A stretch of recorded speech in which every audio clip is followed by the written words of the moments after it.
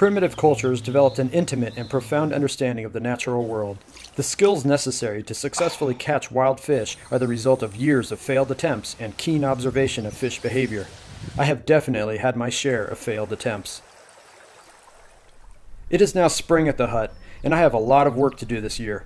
Heavy winter rains deeply nourish the land and promise an abundant harvest of wild fruits this year. The stems of desert rhubarb are crisp and juicy. I chew them to extract the water content, but caution is recommended because they are high in oxalates, which can cause health problems if too much is consumed. The design idea for this fish trap came to me while making my burden basket. Given the limited variety of resources in this region, I will use just two kinds of materials for this project. The first one is desert willow. Desert willow isn't actually a willow, but it has long flexible stems like a willow.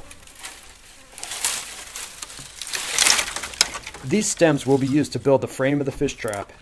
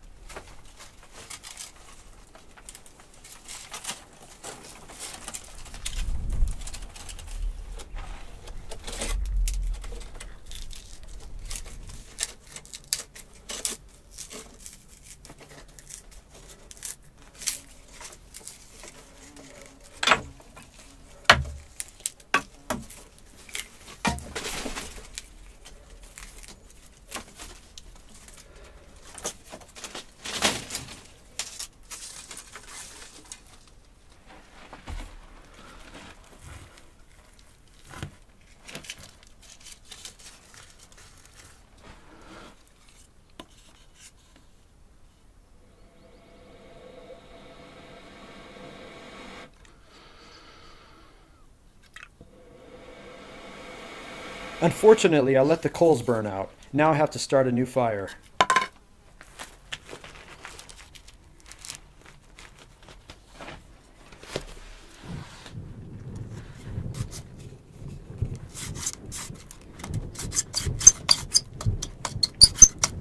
The bow drill method is a fairly easy technique for making a friction fire.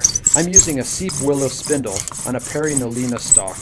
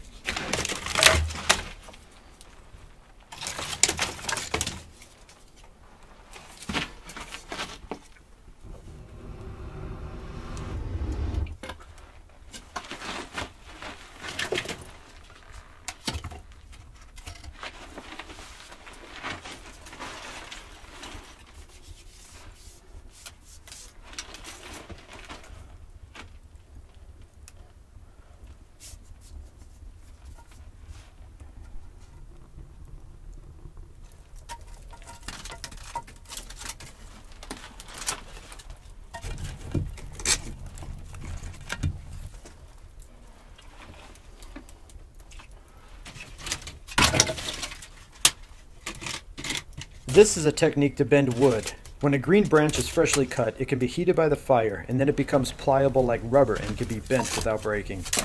This is a great way to form branches into almost any shape you want. Once they dry, they will remain in that shape.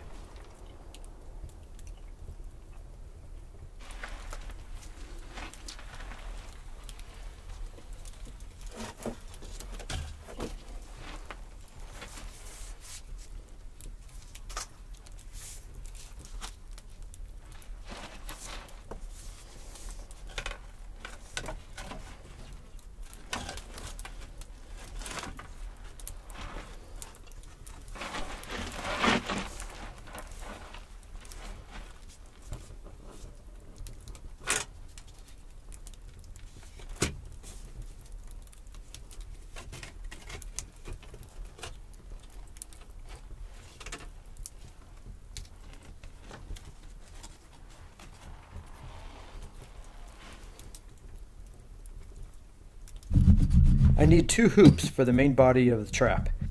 Yucca cordage is used to hold the branches in place while they dry. The best way to do this is to bend each of the branches I need, leave them in the desired form until they fully dry, and then assemble the frame. But for the sake of time, I'm going to proceed way before they fully dry. This will result in shrinkage later on, but it should still work.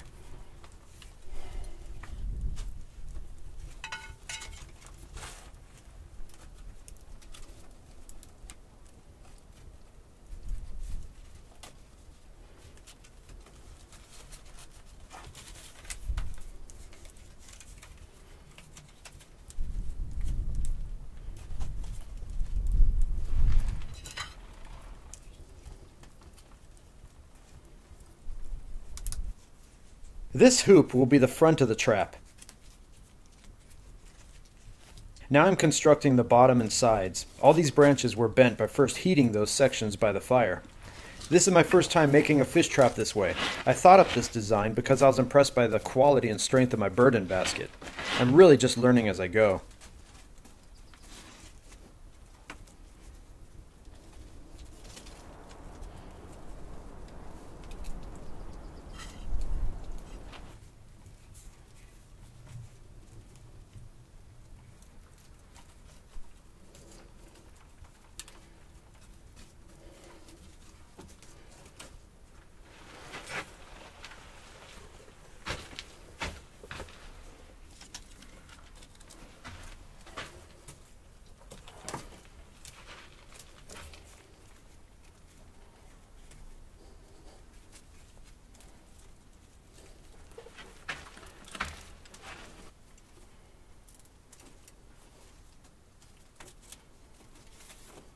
As I said before, desert willow isn't a true willow. The branches also aren't as good for weaving as those of certain willow trees that I've used before. But desert willow is the best material for weaving that I know of in this area.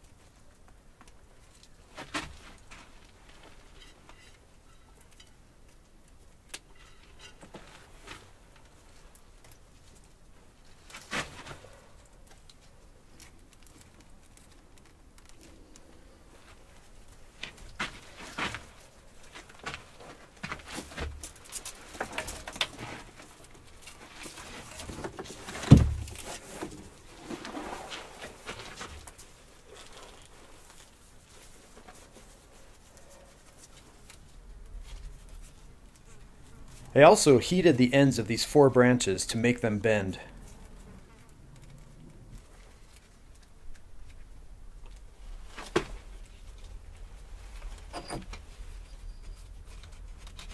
Carving a shallow groove in the branches and then wrapping the cordage around them in the groove helps lock the branches together and prevent slippage.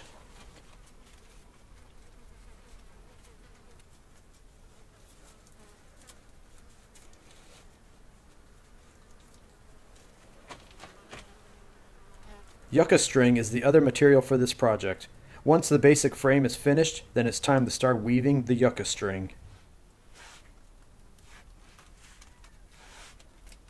I start by tightly securing one end of the cordage to the front of the trap.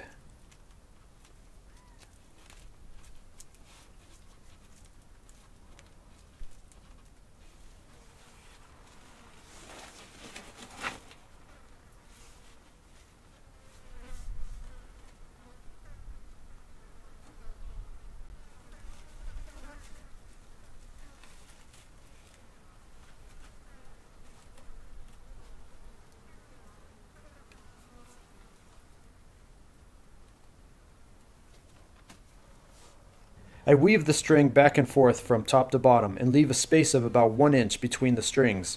I have about 400 feet of string that I made from the naturally abundant supply of yucca plants that grow here. But making 400 feet of yucca string is no easy task. In a moment, I will show you how I acquire the fibers to make this cordage.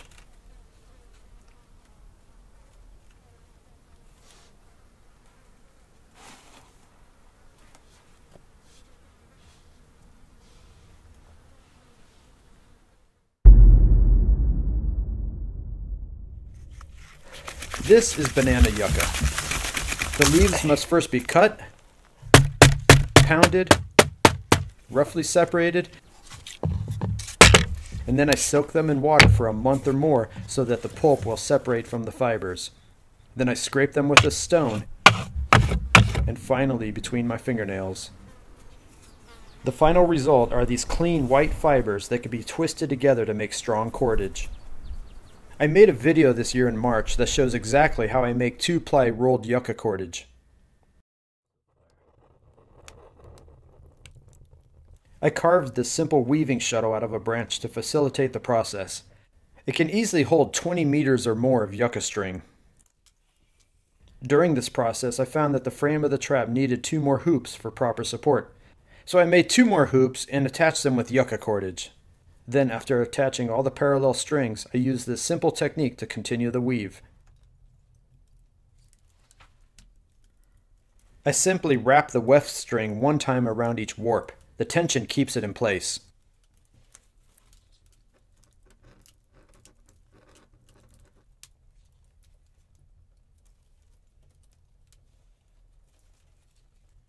I continue this process of going around and around until the end.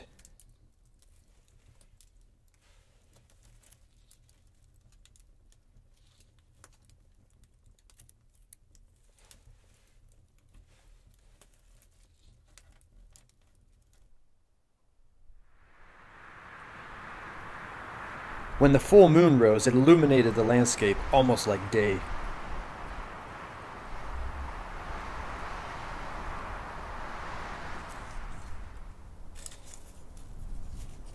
This morning I started working on the trap early so I'll have time to try it out today.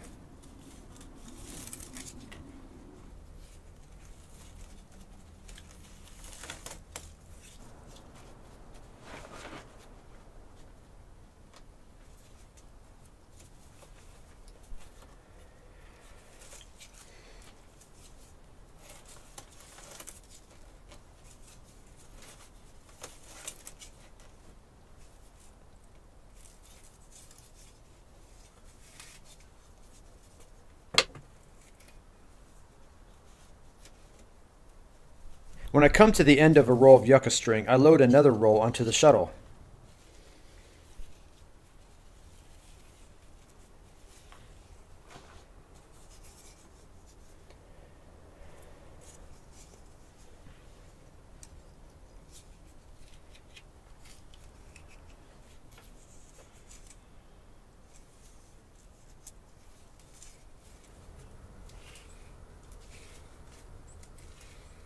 Then I connect the 2 ends by tying them together with a square knot.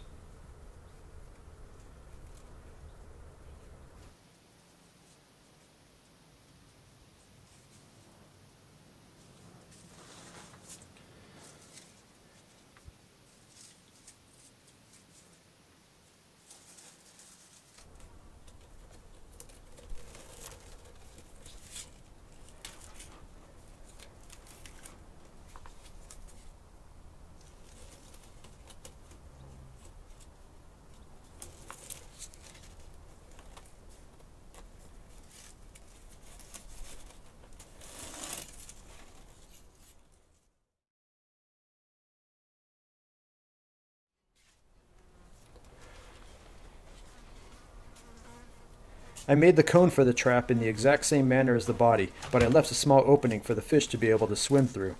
Now I just have to attach the cone to the body and then try it out.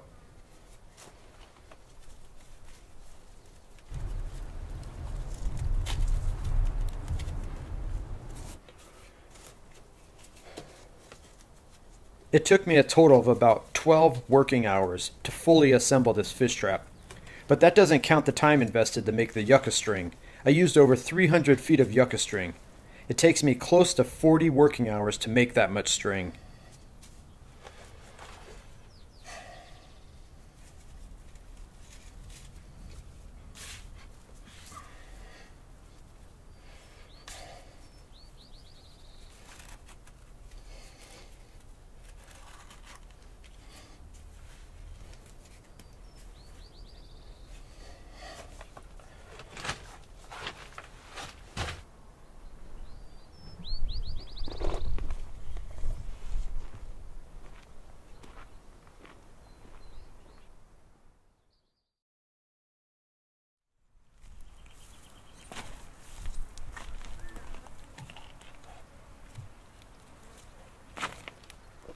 I realize that the trap is a little crooked.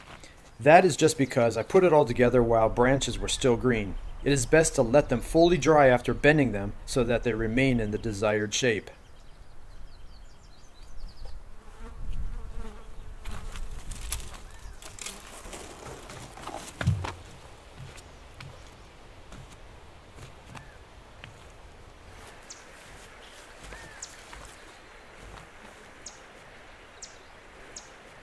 Heavy winter rains eroded much of the river. Rocks now appear where there were none visible before.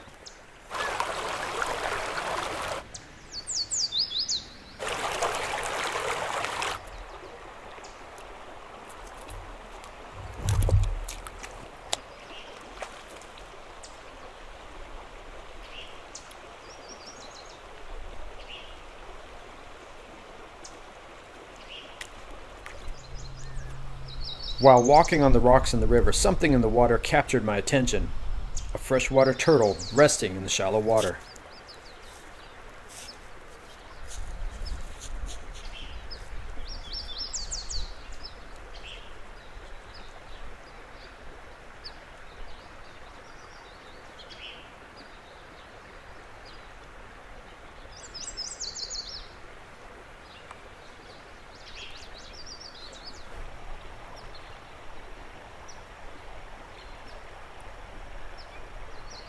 I've seen turtles in this river before, but this is the first time I've handled one.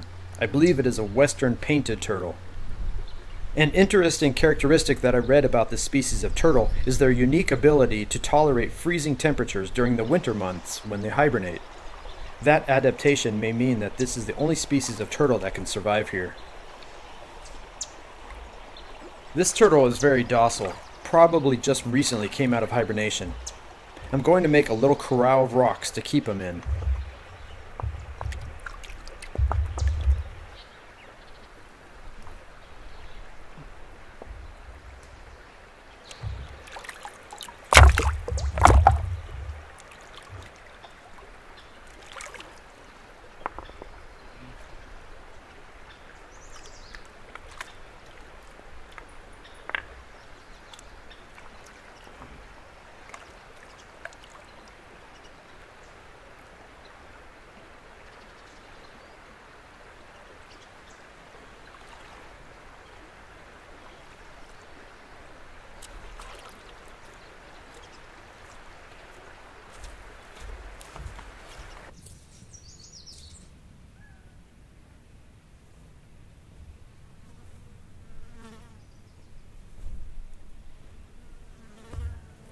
This dead calf has been here for over a year. I've collected several of the bones on previous visits, but this time I'm more interested in using some of the dry flesh for bait.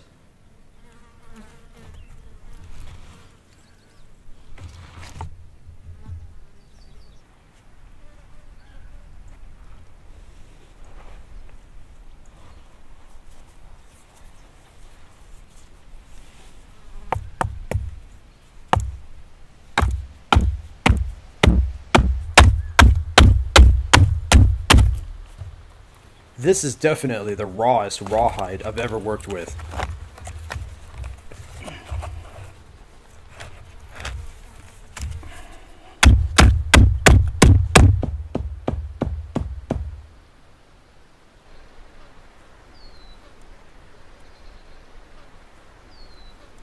I tied 2 pieces of rawhide to some yucca string and I'm going to hang it in the middle of the trap. Hopefully it will produce enough odor to attract fish.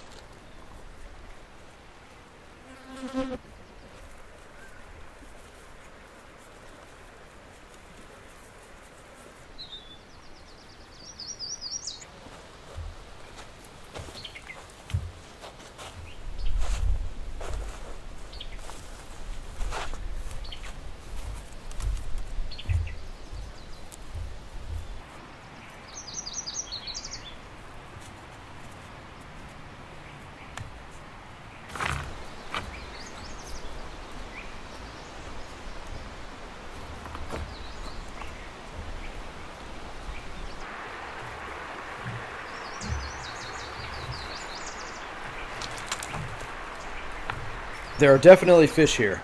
Now the time has come to see if this trap will work.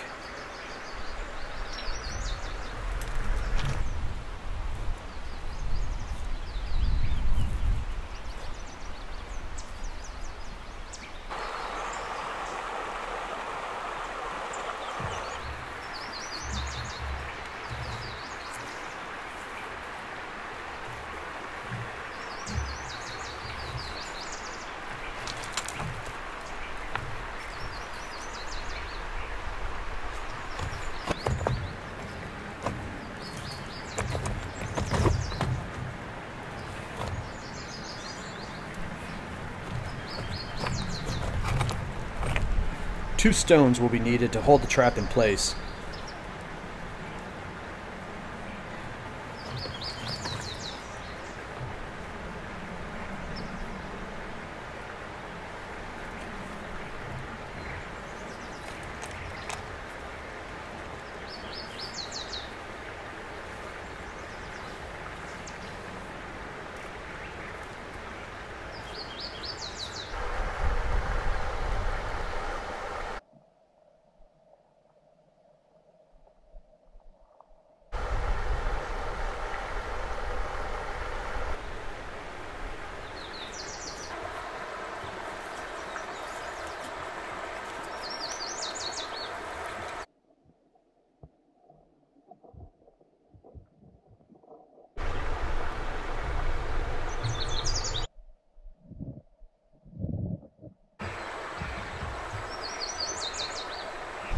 Right away I can see several green sunfish investigating the trap.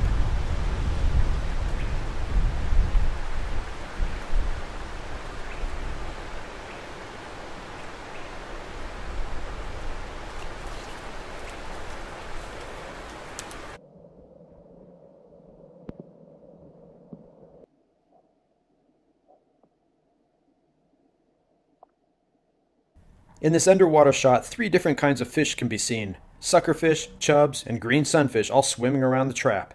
The bait can clearly be seen floating in the middle of the trap too.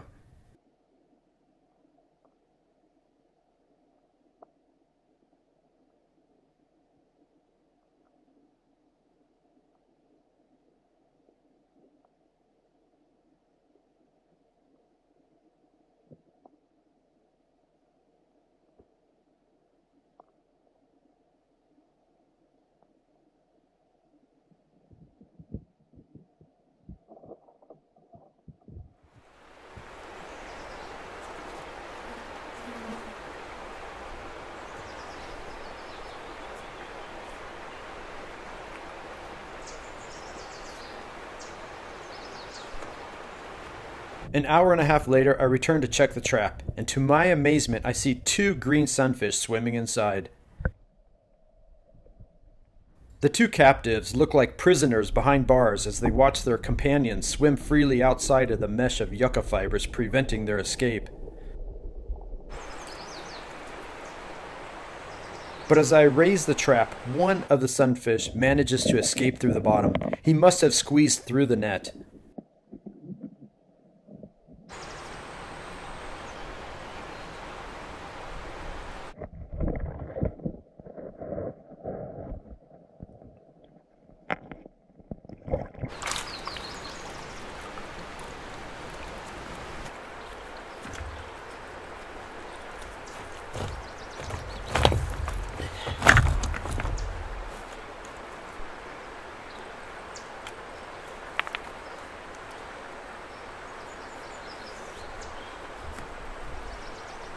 I lost one, but this one isn't so lucky.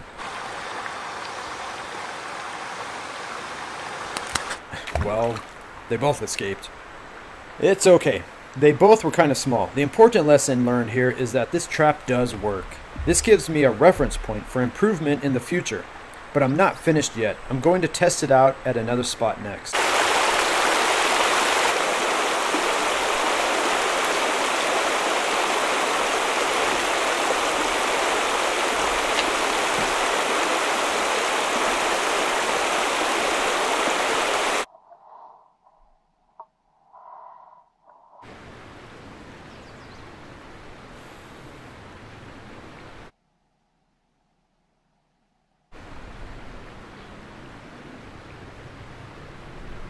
Earlier in the day, I saw a lot of bullhead catfish in this area, so I'm going to test out the trap here too.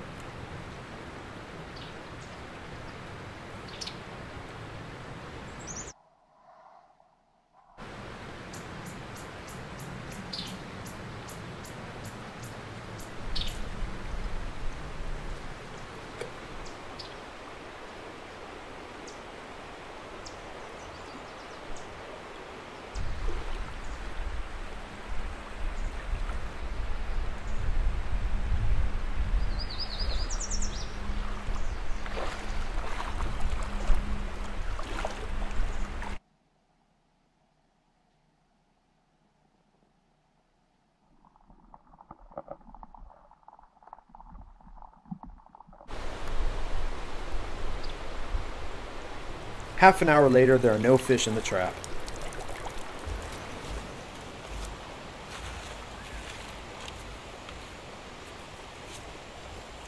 While chasing fish, the painted turtle climbed out of the corral to be free. I wasn't planning to eat it anyway. It's just good to know that turtle is a potential food source here. I didn't catch any more fish this day, but I also didn't allow the trap to sit in any one place for very long. This is an experiment in passive fishing techniques to increase my chances in acquiring food. In the future, I will make more traps and experiment with different designs to find out what works best in this river for these fish. It's all a process of trial and error, just like our ancestors went through. But the collective wisdom of a tribe is more powerful than just one single person. So let me know in the comments what ideas you have to catch more fish with primitive methods.